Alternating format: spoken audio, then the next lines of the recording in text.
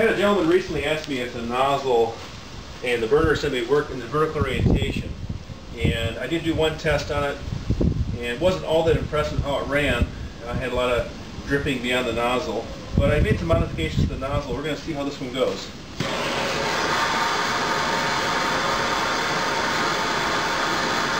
the nozzle good and hot. It'll be easier to keep running, especially in this windy environment I've got going.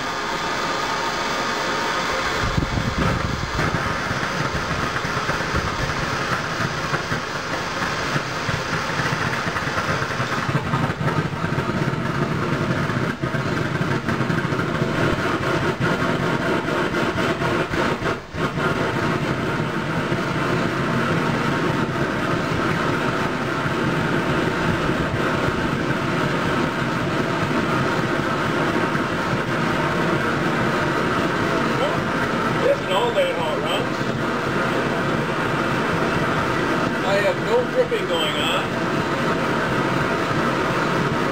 Seems to be a pretty steady burn.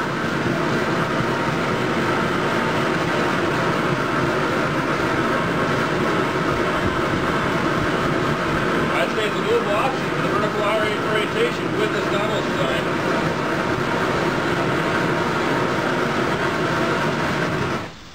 Shut her down.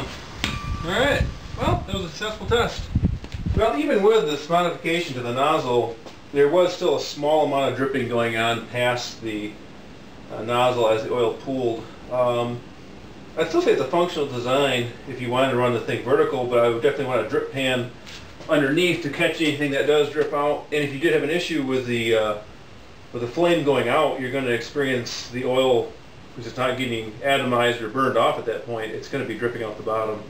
Maybe a little messier option, but if somebody had an application where they had to run this thing in a vertical orientation in order to make it function the way they wanted it to, probably doable.